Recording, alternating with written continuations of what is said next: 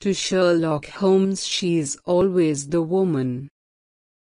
I have seldom heard him mention her under any other name. In his eyes she eclipses and predominates the whole of her sex. It was not that he felt any emotion akin to love for Irene Adler. All emotions, and that one particularly, were abhorrent to his cold, precise but admirably balanced mind. He was, I take it, the most perfect reasoning and observing machine that the world has seen, but as a lover he would have placed himself in a false position. He never spoke of the softer passions, save with a jibe and a sneer.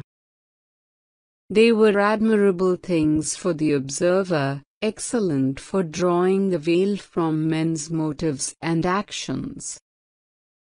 But for the trained reasoner to admit such intrusions into his own delicate and finely adjusted temperament was to introduce a distracting factor which might throw a doubt upon all his mental results.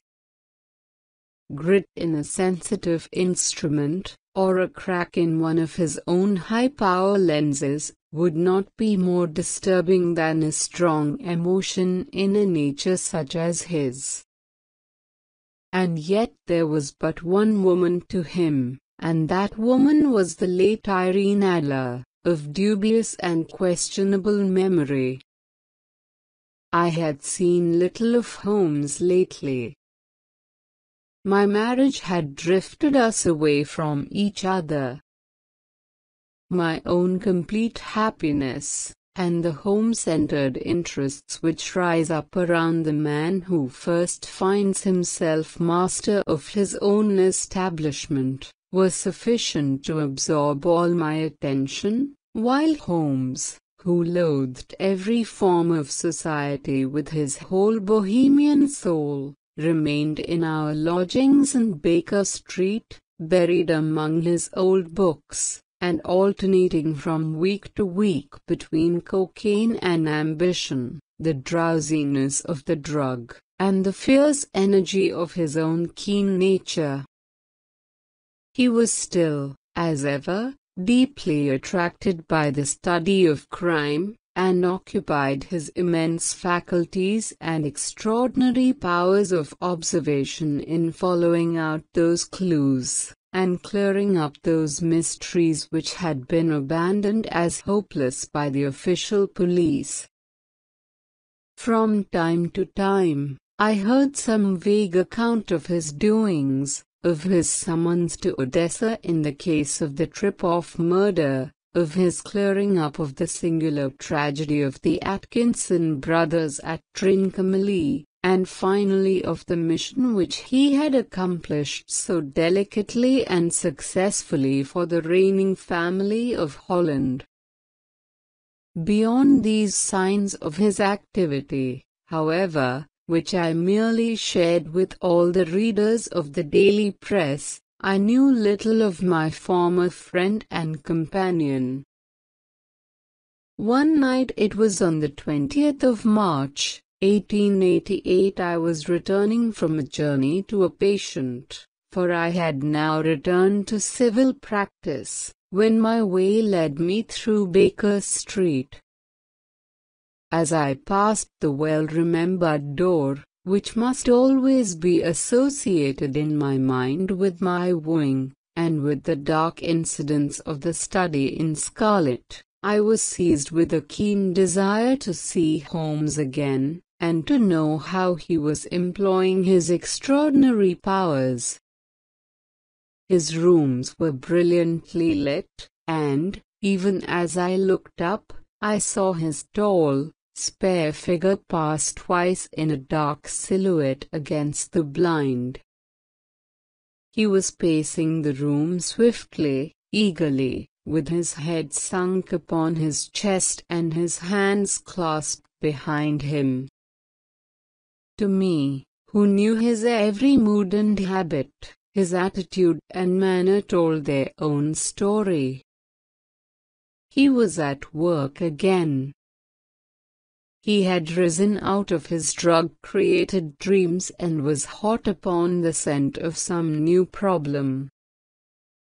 I rang the bell and was shown up to the chamber which had formerly been in part my own. His manner was not effusive. It seldom was, but he was glad, I think, to see me. With hardly a word spoken, but with a kindly eye, he waved me to an armchair, threw across his case of cigars, and indicated a spirit case and a gasogene in the corner. Then he stood before the fire and looked me over in his singular introspective fashion. "Wedlock suits you," he remarked. "I think, Watson, that you have put on 7.5 pounds since I saw you." "Indeed, I should have thought a little more." "Just a trifle more, I fancy, Watson." "And in practice again, I observe." "You did not tell me that you intended to go into harness." "Then, how do you know?" "I see it, I deduce it." "How do I know that you have been getting yourself very wet lately, and that you have a most clumsy and careless servant girl?" "My dear Holmes," said I, "this is too much. You would certainly have been burned, had you lived a few centuries ago. It is true that I had a country walk on Thursday and came home in a dreadful mess, but as I have changed my clothes, I can't imagine how you deduce it. As to Mary Jane, she is incorrigible, and my wife has given her notice, but there, again, I fail to see how you work it out." He chuckled to himself and rubbed his long, nervous hands together.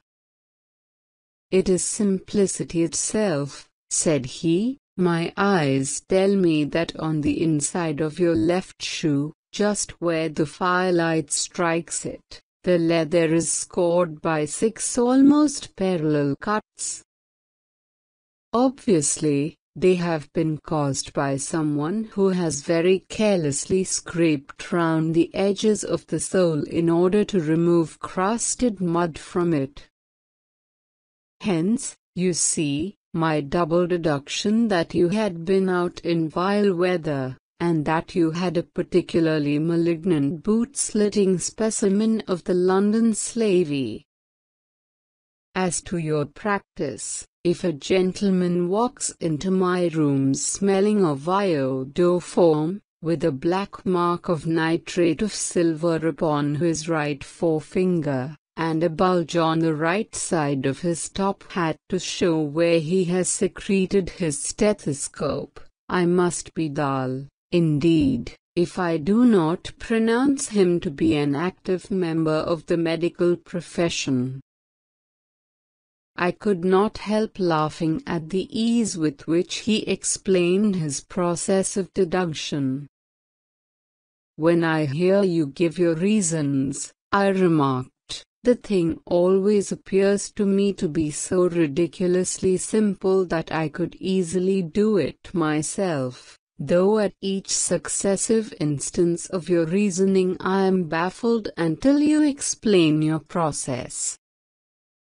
And yet I believe that my eyes are as good as yours."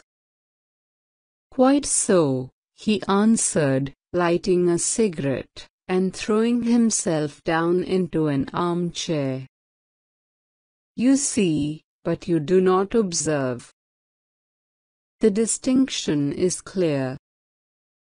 For example, you have frequently seen the steps which lead up from the hall to this room." "Quite so." "You have not observed. And yet you have seen."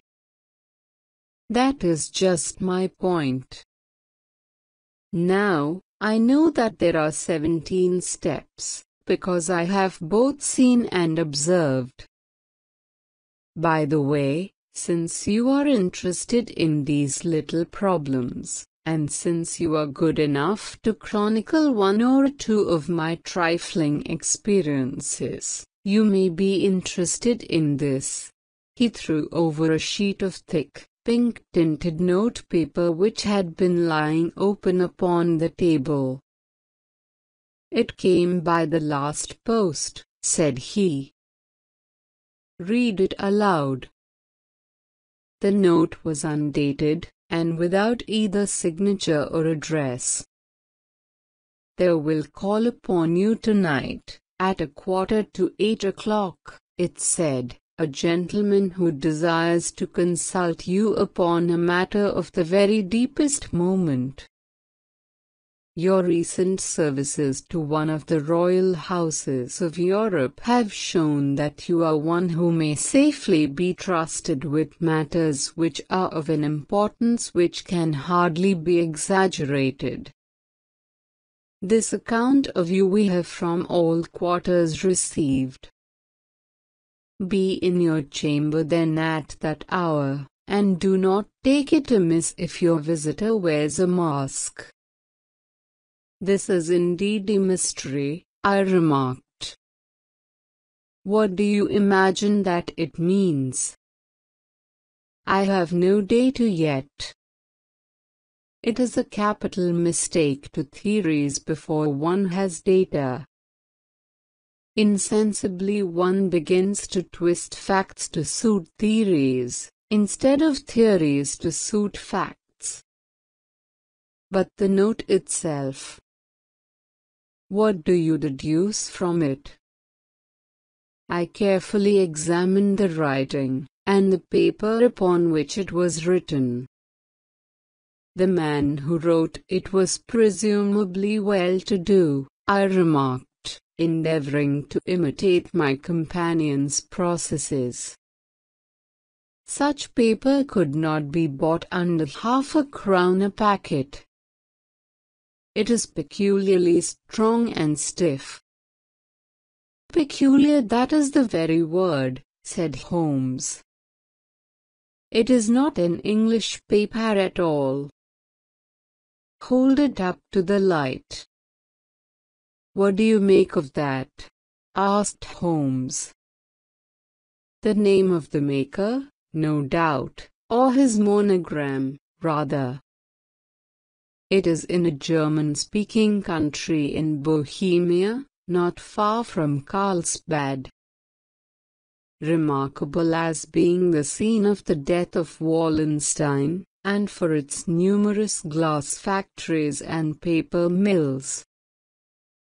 "My boy, what do you make of that?"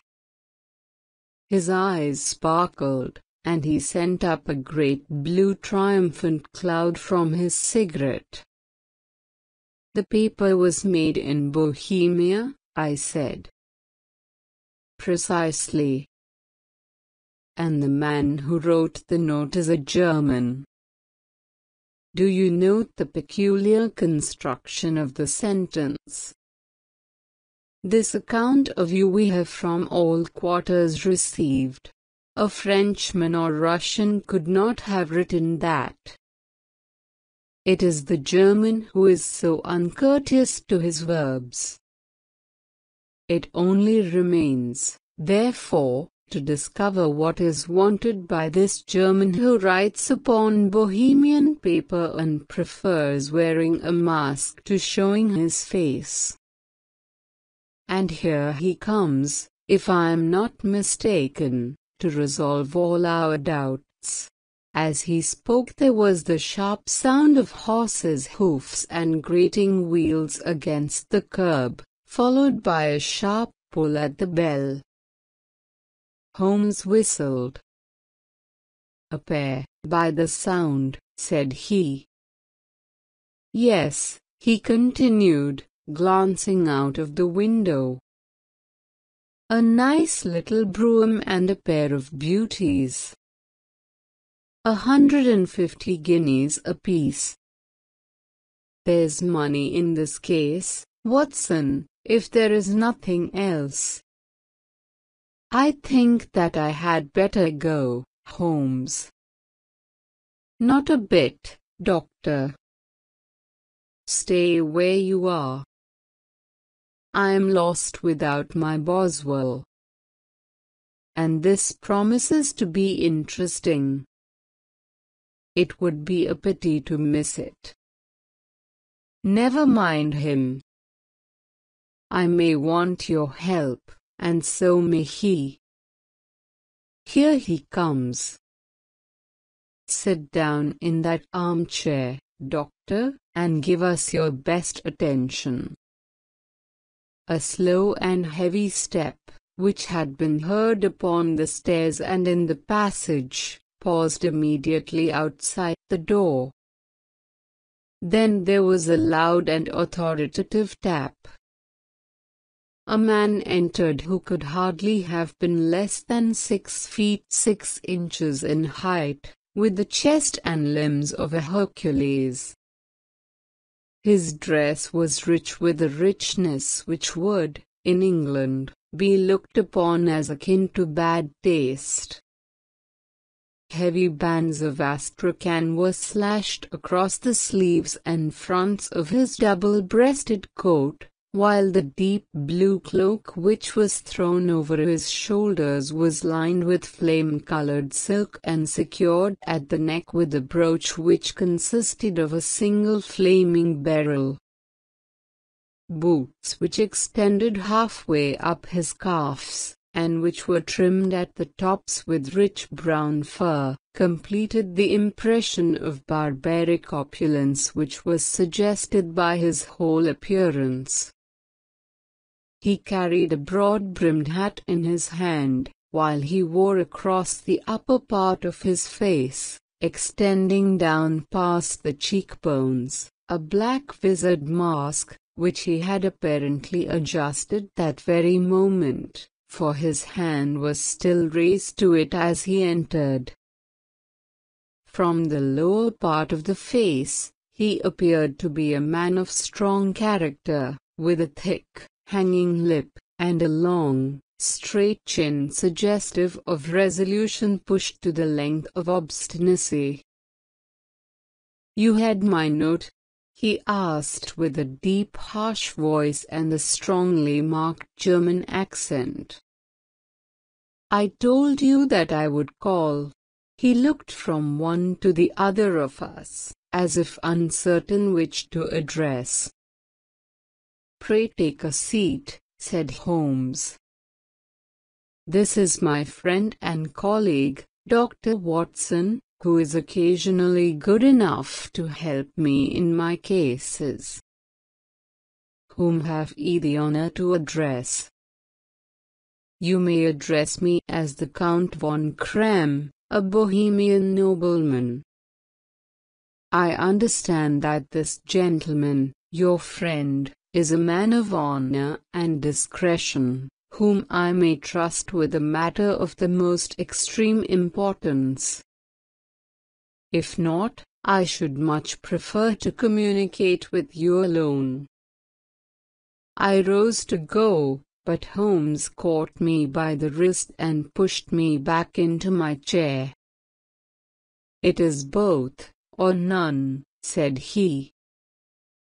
"You may say before this gentleman anything which you may say to me." The Count shrugged his broad shoulders. "Then I must begin," said he, "by binding you both to absolute secrecy for 2 years. At the end of that time the matter will be of no importance. At present it is not too much to say that it is of such weight it may have an influence upon European history. You will excuse this mask," continued our strange visitor. "The august person who employs me wishes his agent to be unknown to you, and I may confess at once that the title by which I have just called myself is not exactly my own. I was aware of it, said Holmes dryly. The circumstances are of great delicacy, and every precaution has to be taken to quench what might grow to be an immense scandal and seriously compromise one of the reigning families of Europe. To speak plainly, the matter implicates the great house of Ornstein, hereditary kings of Bohemia. I was also aware of that, murmured Holmes, settling himself down in his armchair and closing his eyes. Our visitor glanced with some apparent surprise at the languid, lounging figure of the man who had been no doubt depicted to him as the most incisive reasoner and most energetic agent in Europe.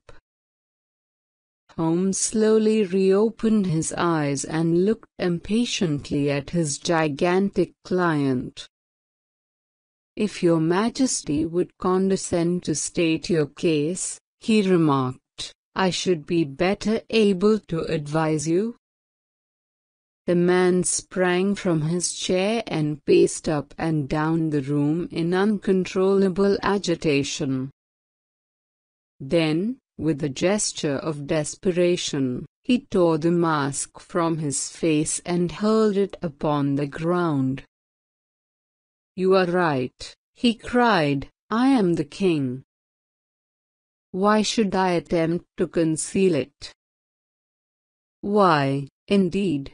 murmured Holmes. "Your Majesty had not spoken before I was aware that I was addressing Wilhelm Gottfried Sigismund von Ornstein, Grand Duke of Kassel-Feldstein, and hereditary King of Bohemia." "But you can understand," said our strange visitor, sitting down once more and passing his hand over his high white forehead, "you can understand that I am not accustomed to doing such business in my own person. Yet the matter was so delicate that I could not confide it to an agent without putting myself in his power. I have come incognito from Prague for the purpose of consulting you." "Then, pray consult," said Holmes, shutting his eyes once more. "The facts are briefly these. Some 5 years ago, during a lengthy visit to Warsaw, I made the acquaintance of the well-known adventuress, Irene Adler. The name is no doubt familiar to you. Kindly look her up in my index, Doctor," murmured Holmes without opening his eyes. For many years he had adopted a system of docketing all paragraphs concerning men and things, so that it was difficult to name a subject or a person on which he could not at once furnish information. In this case I found her biography sandwiched in between that of a Hebrew rabbi and that of a staff commander who had written a monograph upon the deep-sea fishes. "Let me see," said Holmes. Born in New Jersey in the year 1858. Contralto, La Scala, Prima donna Imperial Opera of Warsaw, yes. Retired from operatic stage living in London, quite so. Your Majesty, as I understand, became entangled with this young person, wrote her some compromising letters, and is now desirous of getting those letters back. Then I failed to follow your Majesty. If this young person should produce her letters for blackmailing or other purposes, how is she to prove their authenticity? 5 attempts have been made. Twice burglars in my pay ransacked her house. Once we diverted her luggage when she traveled. Twice she has been waylaid. There has been no result. To Clotilde Lothman von Saxe-Meiningen, second daughter of the King of Scandinavia. You may know the strict principles of her family. She is herself the very soul of delicacy. A shadow of a doubt as to my conduct would bring the matter to an end. And Irene Nadler threatens to send them the photograph. And she will do it. I know that she will do it. You do not know her, but she has a soul of steel. She has the face of the most beautiful of women, and the mind of the most resolute of men. Rather than I should marry another woman, there are no lengths to which she would not go, none, because she has said that she would send it on the day when the betrothal was publicly proclaimed. That will be next Monday. Oh, then we have 3 days yet, said Holmes with a yawn. That is very fortunate, as I have 1 or 2 matters of importance to look into just at present. Your Majesty will, of course, stay in London for the present? Certainly. You will find me at the Langham under the name of the Count von Kram.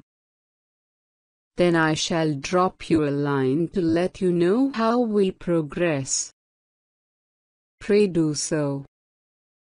I shall be all anxiety. Then, as to money? You have carte blanche. Absolutely? I tell you that I would give one of the provinces of my kingdom to have that photograph. And for present expenses? The king took a heavy chamois leather bag from under his cloak and laid it on the table. There are £300 in gold and 700 in notes, he said. Holmes scribbled a receipt upon a sheet of his notebook and handed it to him. And Mademoiselle's address? He asked. Is Briony Lodge, Serpentine Avenue, St. John's Wood. Holmes took a note of it. One other question, said he. Was the photograph a cabinet? Then, good night, Your Majesty, and I trust that we shall soon have some good news for you. And good night, Watson, he added, as the wheels of the royal brougham rolled down the street. If you will be good enough to call tomorrow afternoon at 3 o'clock, I should like to chat this little matter over with you. At 3 o'clock precisely I was at Baker Street, but Holmes had not yet returned.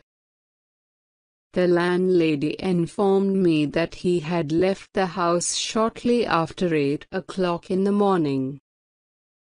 I sat down beside the fire, however, with the intention of awaiting him, however long he might be. I was already deeply interested in his inquiry, for, though it was surrounded by none of the grim and strange features which were associated with the 2 crimes which I have already recorded, still, the nature of the case and the exalted station of his client gave it a character of its own. Indeed, apart from the nature of the investigation which my friend had on hand, there was something in his masterly grasp of a situation, and his keen, incisive reasoning, which made it a pleasure to me to study his system of work, and to follow the quick, subtle methods by which he disentangled the most inextricable mysteries. So accustomed was I to his invariable success that the very possibility of his failing had ceased to enter into my head. It was close upon 4 before the door opened, and a drunken-looking groom, ill-kempt and side-whiskered, with inflamed face and disreputable clothes, walked into the room. Accustomed as I was to my friend's amazing powers in the use of disguises, I had to look 3 times before I was certain that it was indeed he. With a nod he vanished into the bedroom, whence he emerged in 5 minutes tweed-suited and respectable, as of old. Putting his hands into his pockets, he stretched out his legs in front of the fire and laughed heartily for some minutes. "Well, really," he cried, and then he choked and laughed again until he was obliged to lie back, limp and helpless, in the chair. "What is it?"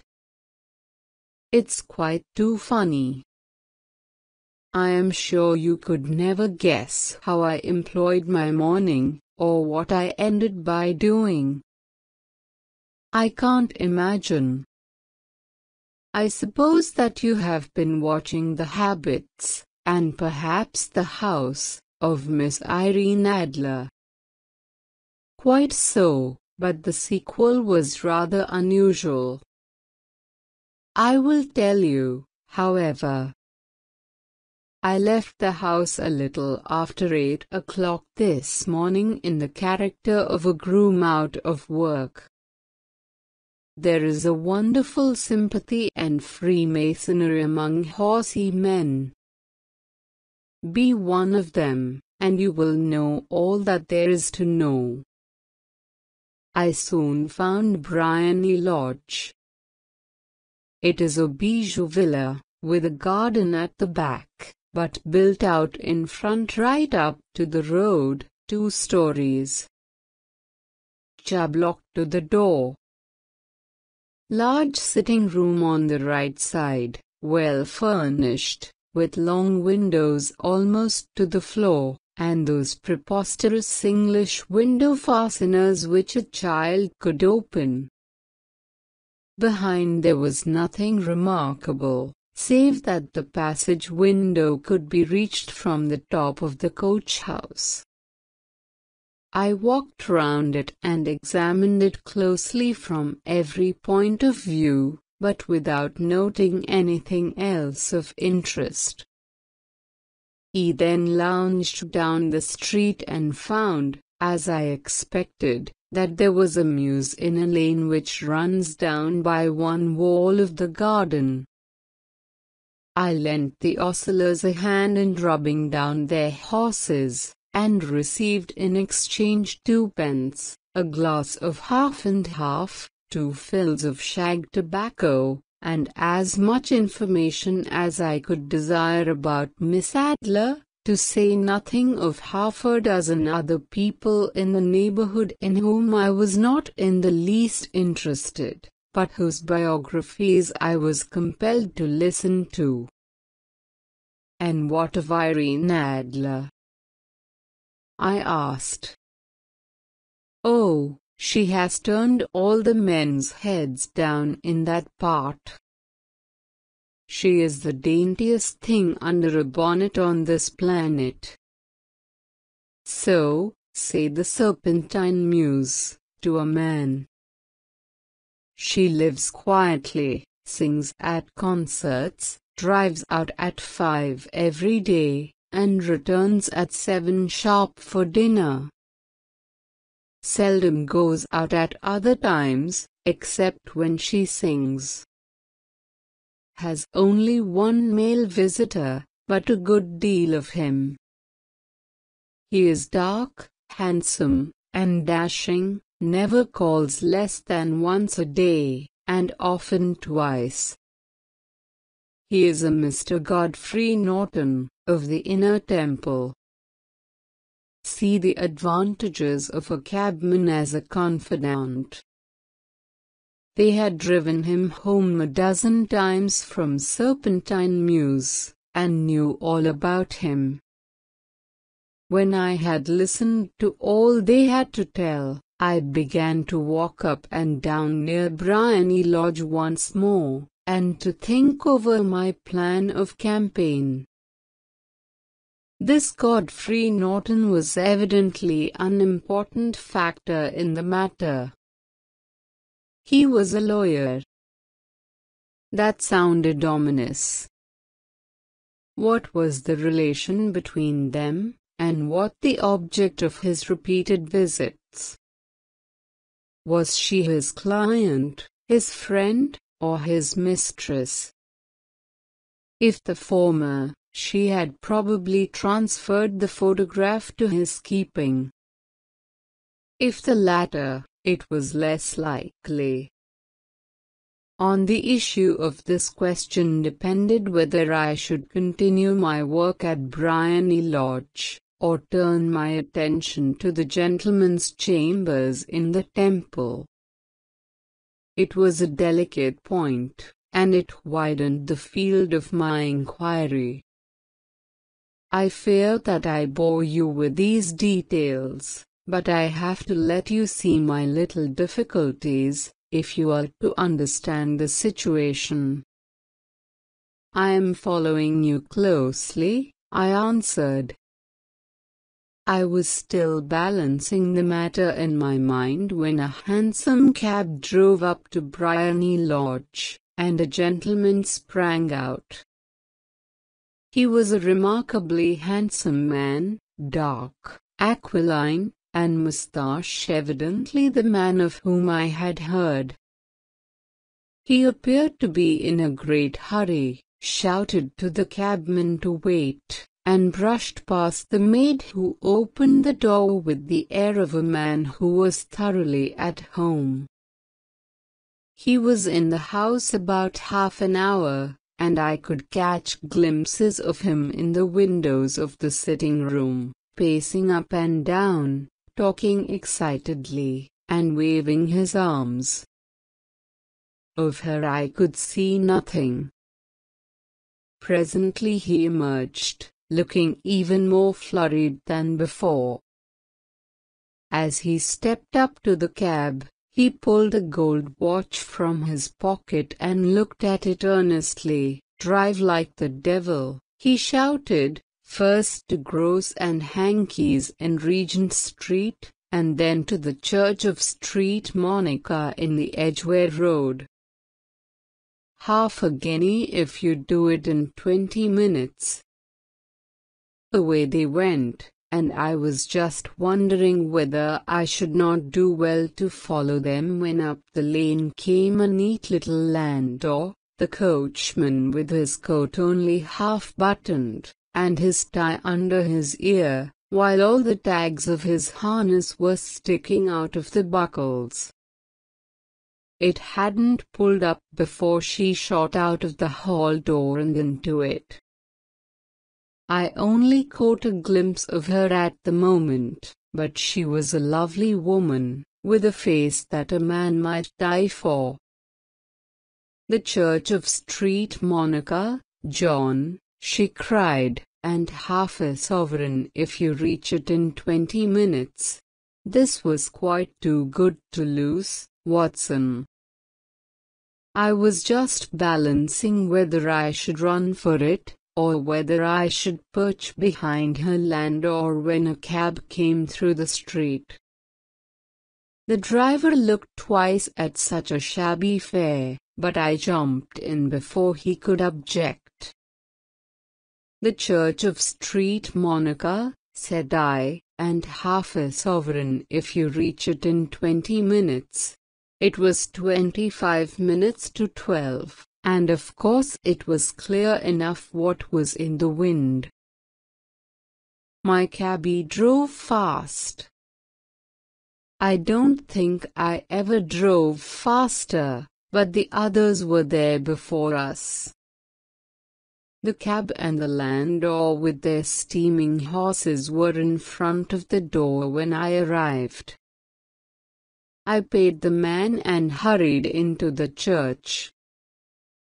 There was not a soul there save the two whom I had followed and a surpliced clergyman, who seemed to be expostulating with them. They were all three standing in a knot in front of the altar. I lounged up the side aisle like any other idler who has dropped into a church. Suddenly, to my surprise, the three at the altar faced round to me, and Godfrey Norton came running as hard as he could towards me. "Thank God!" he cried. "What then?" I asked. "Come, man, come, only 3 minutes, or it won't be legal."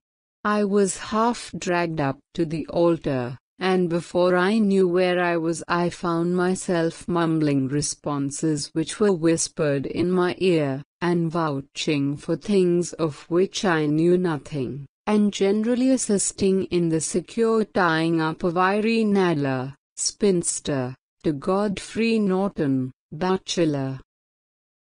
It was all done in an instant, and there was the gentleman thanking me on the one side and the lady on the other, while the clergyman beamed on me in front.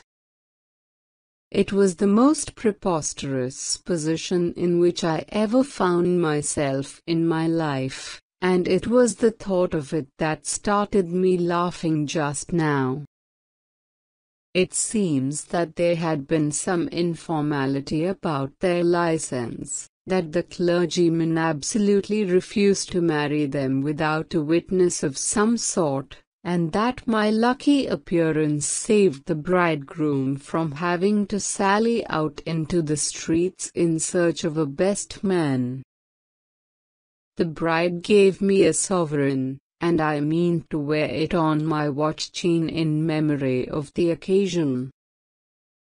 "This is a very unexpected turn of affairs," said I, "and what then?" "Well, I found my plans very seriously menaced. It looked as if the pair might take an immediate departure, and so necessitate very prompt and energetic measures on my part.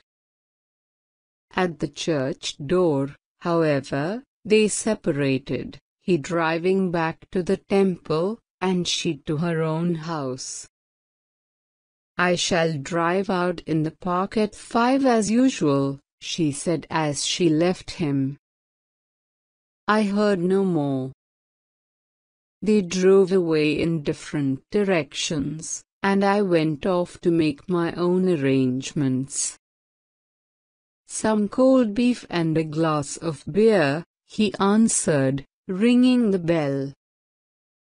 "I have been too busy to think of food, and I am likely to be busier still this evening. By the way, Doctor, I shall want your cooperation." "I shall be delighted." "You don't mind breaking the law?" "Not in the least." "Nor running a chance of arrest?" "Then I am your man." I was sure that I might rely on you.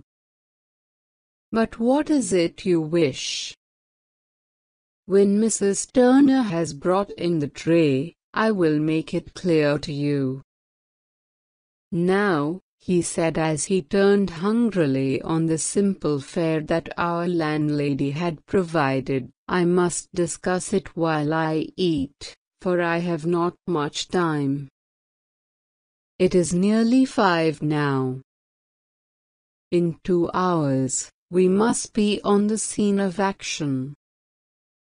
Miss Irene, or Madam, rather, returns from her drive at 7. We must be at Briony Lodge to meet her. And what then? You must leave that to me. I have already arranged what is to occur. There is only one point on which I must insist. You must not interfere, come what may. You understand? I am to be neutral? To do nothing whatever. There will probably be some small unpleasantness. Do not join in it. It will end in my being conveyed into the house. 4 or 5 minutes afterwards the sitting-room window will open. You are to station yourself close to that open window. And when I raise my hand so you will throw into the room what I give you to throw, and will, at the same time, raise the cry of fire. You quite follow me? Entirely.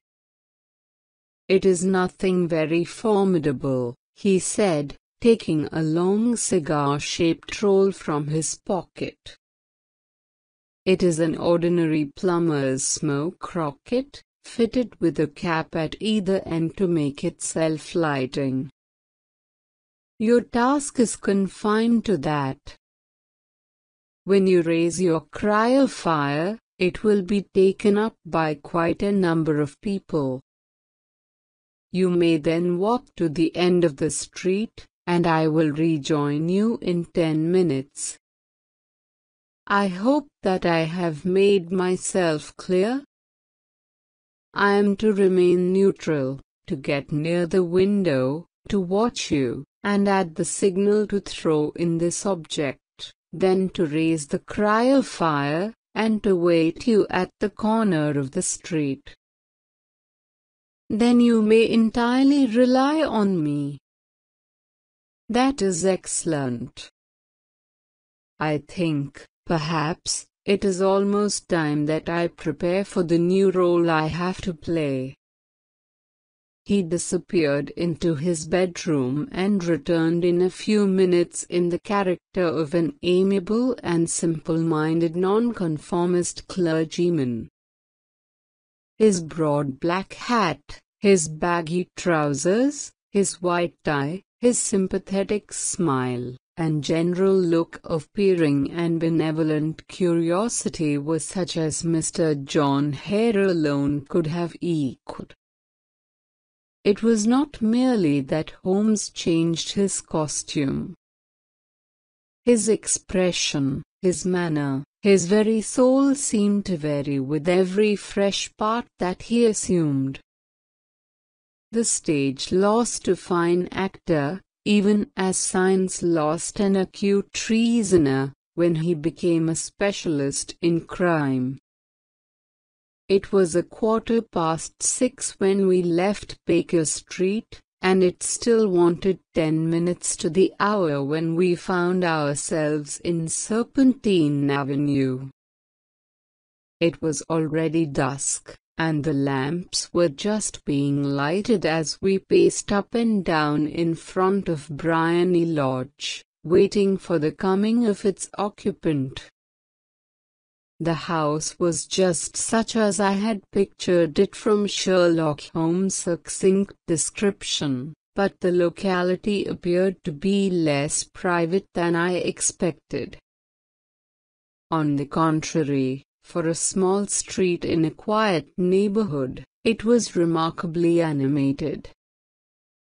There was a group of shabbily dressed men smoking and laughing in a corner, a scissors grinder with his wheel, 2 guardsmen who were flirting with a nurse girl, and several well-dressed young men who were lounging up and down with cigars in their mouths. "You see," remarked Holmes, as we paced to and fro in front of the house, "this marriage rather simplifies matters. The photograph becomes a double-edged weapon now. the chances are that she would be as averse to its being seen by Mr. Godfrey Norton, as our client is to its coming to the eyes of his princess. Now the question is, where are we to find the photograph? Where, indeed? It is most unlikely that she carries it about with her. It is cabinet size, too large for easy concealment about a woman's dress. She knows that the king is capable of having her waylaid and searched. 2 attempts of the sort have already been made.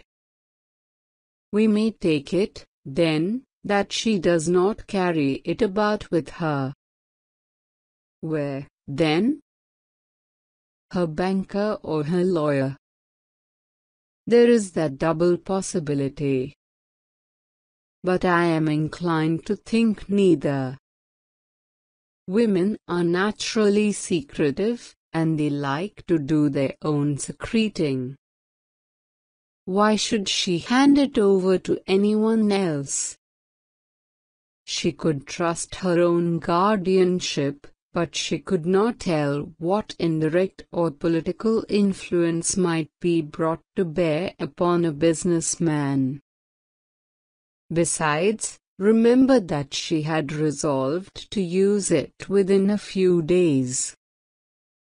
It must be where she can lay her hands upon it. It must be in her own house. She will not be able to. But I hear the rumble of wheels. It is her carriage. Now carry out my orders to the letter. As he spoke, the gleam of the side lights of a carriage came round the curve of the avenue. It was a smart little landau which rattled up to the door of Briony Lodge. As it pulled up, one of the loafing men at the corner dashed forward to open the door in the hope of earning a copper, but was elbowed away by another loafer, who had rushed up with the same intention. A fierce quarrel broke out, which was increased by the 2 guardsmen, who took sides with one of the loungers, and by the scissors grinder, who was equally hot upon the other side. A blow was struck, and in an instant the lady, who had stepped from her carriage, was the center of a little knot of flushed and struggling men, who struck savagely at each other with their fists and sticks. Holmes dashed into the crowd to protect the lady, but just as he reached her, he gave a cry and dropped to the ground, with the blood running freely down his face. At his fall the guardsmen took to their heels in one direction and the loungers in the other, while a number of better dressed people, who had watched the scuffle without taking part in it, crowded in to help the lady and to attend to the injured man. Irene Adler, as I will still call her, had hurried up the steps, but she stood at the top with her superb figure outlined against the lights of the hall, looking back into the street. "Is the poor gentleman much hurt?" she asked. "He is dead," cried several voices. "No, no, there's life in him," shouted another. "But he'll be gone before you can get him to hospital." "He's a brave fellow," said a woman. They would have had the lady's purse and watch if it hadn't been for him. They were a gang, and a rough one, too.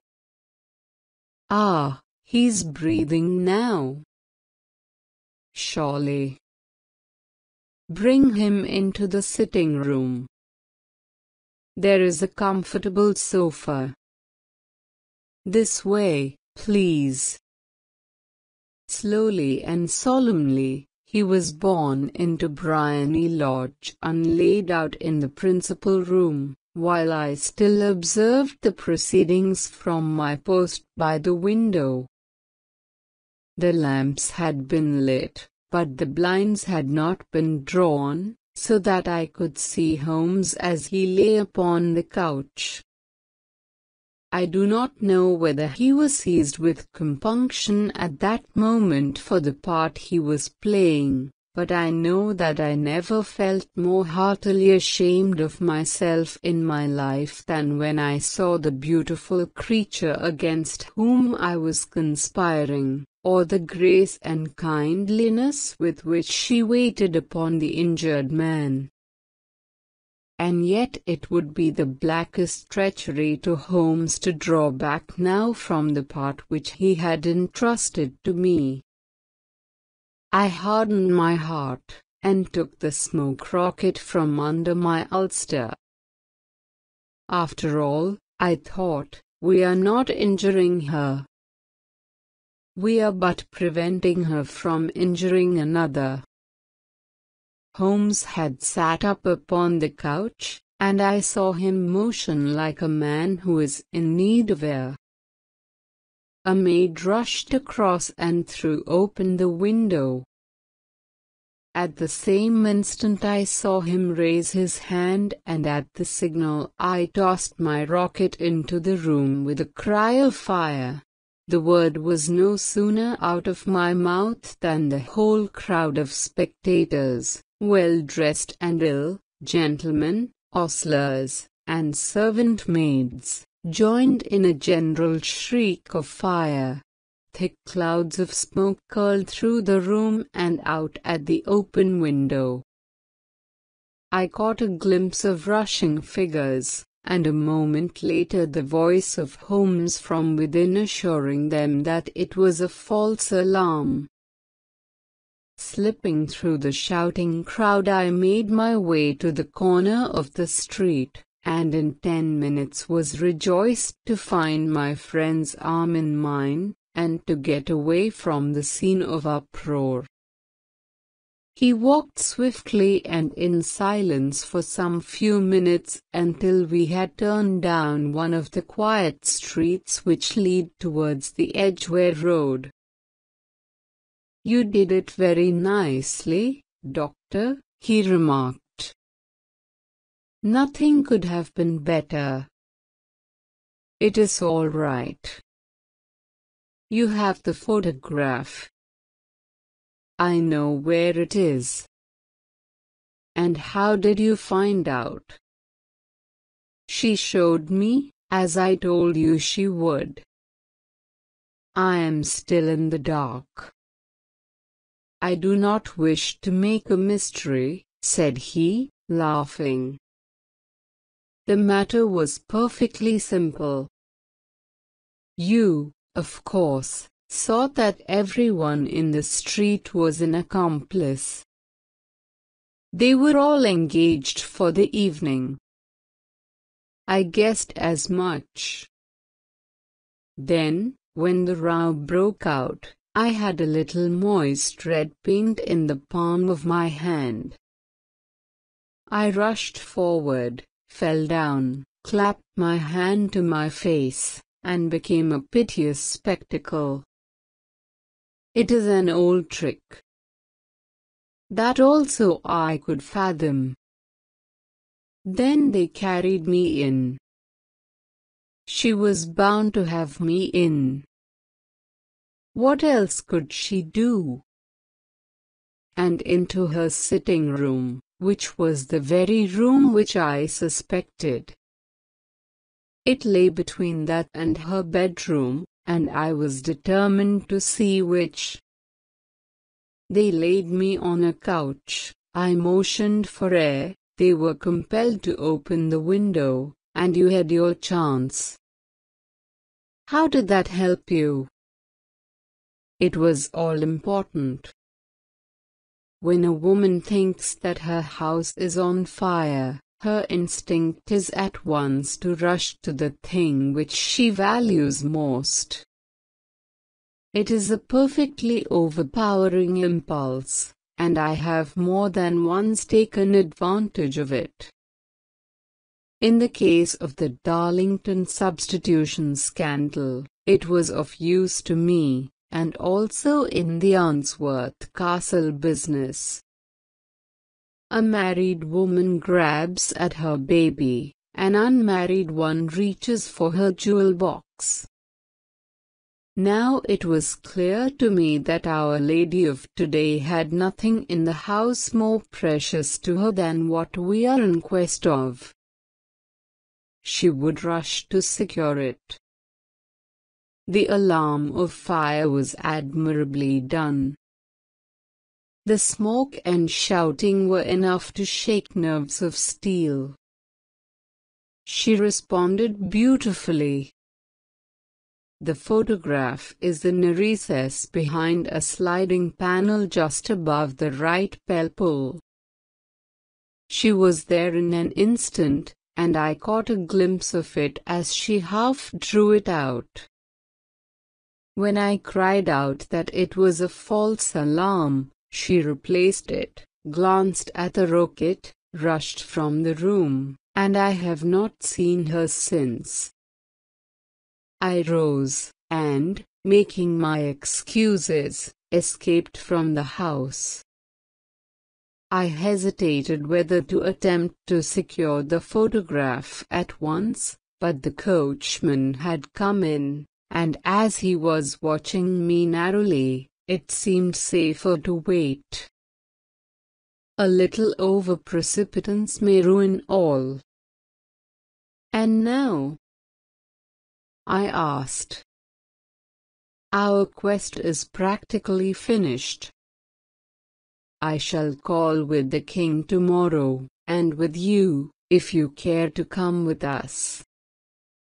We will be shown into the sitting room to wait for the lady, but it is probable that when she comes, she may find neither us nor the photograph.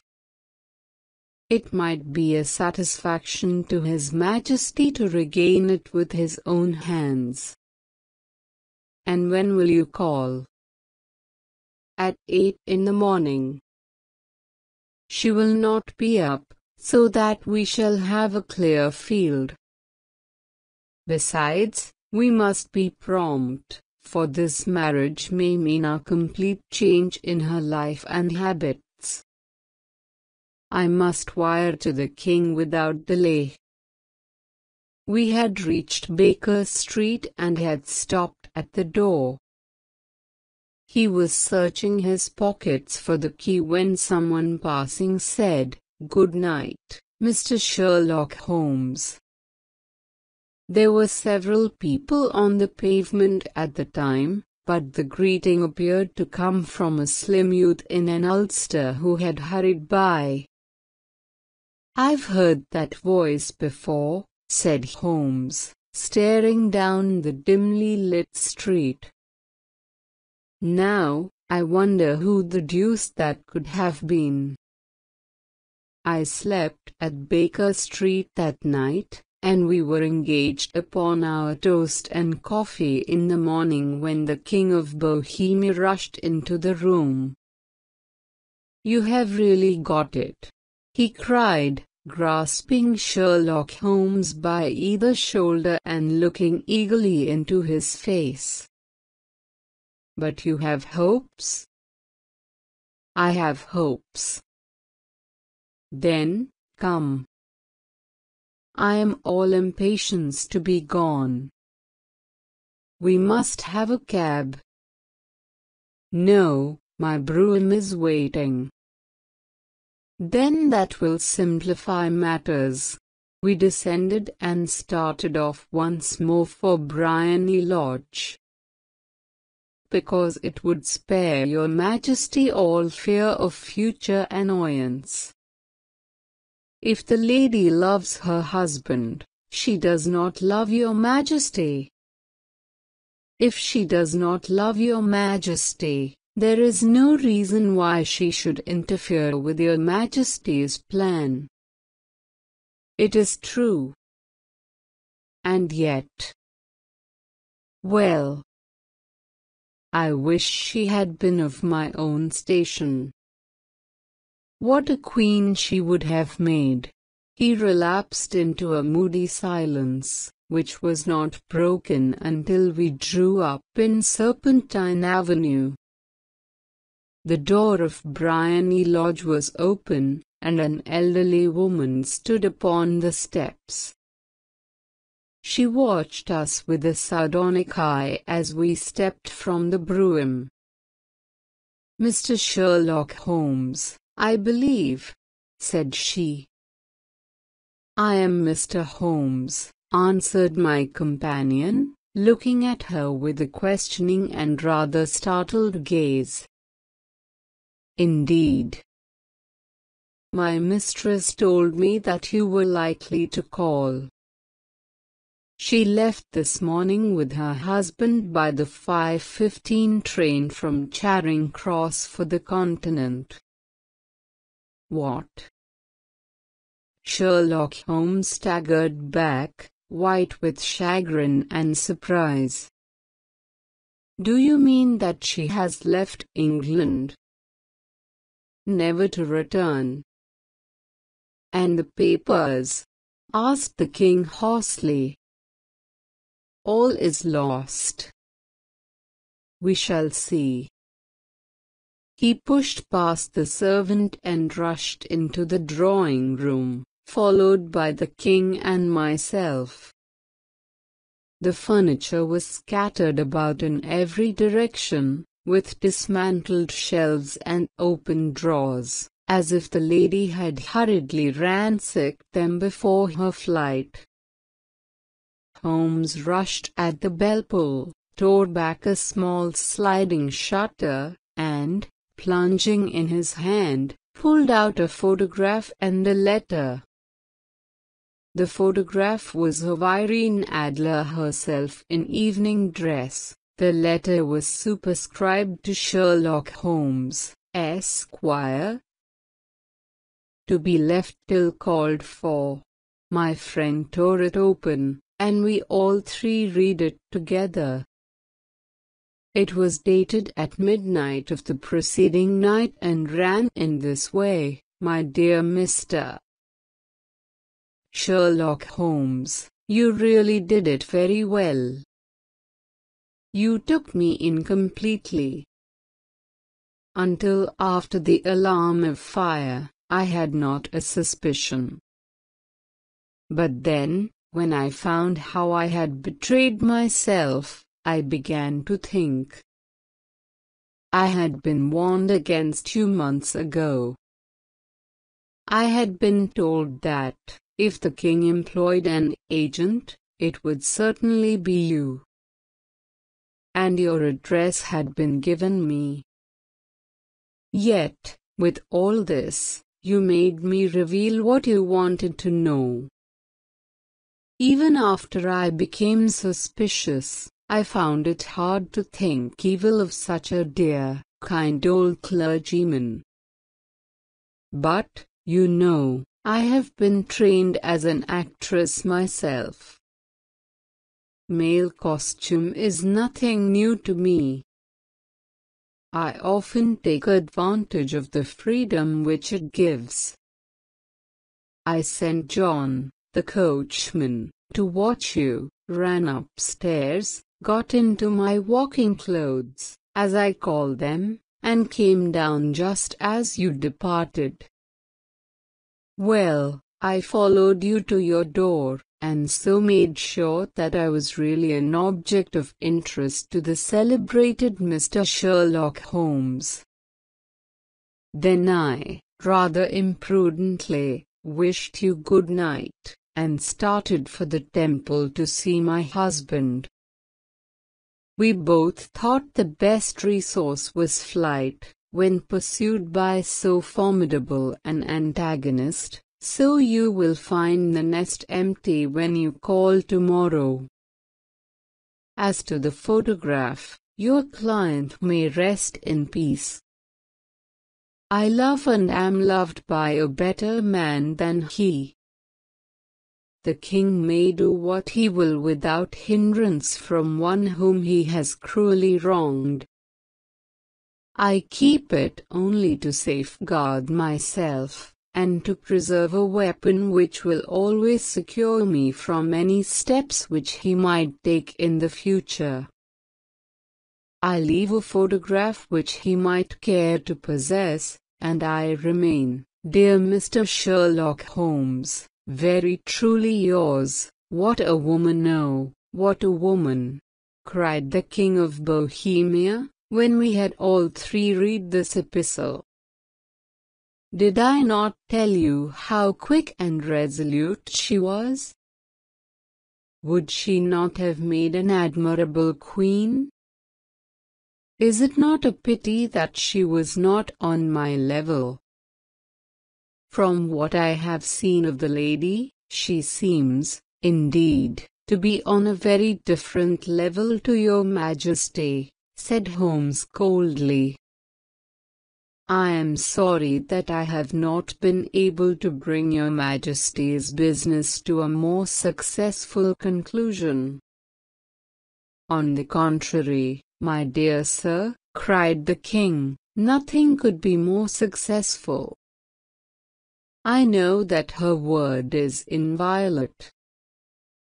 The photograph is now as safe as if it were in the fire. I am glad to hear your Majesty say so. I am immensely indebted to you. Pray tell me in what way I can reward you. This ring. He slipped an emerald snake ring from his finger and held it out upon the palm of his hand. Your Majesty has something which I should value even more highly, said Holmes. You have but to name it. The king stared at him in amazement. Irene's photograph, he cried. Certainly, if you wish it. I thank your Majesty. Then there is no more to be done in the matter. I have the honor to wish you a very good morning. He bowed, and, turning away without observing the hand which the king had stretched out to him, he set off in my company for his chambers. And that was how a great scandal threatened to affect the kingdom of Bohemia, and how the best plans of Mr. Sherlock Holmes were beaten by a woman's wit. He used to make merry over the cleverness of women, but I have not heard him do it of late. And when he speaks of Irene Adler, or when he refers to her photograph, it is always under the honorable title of the woman, under the honorable title of the woman, under the honorable title of the woman, under the honorable title of the woman, under the honorable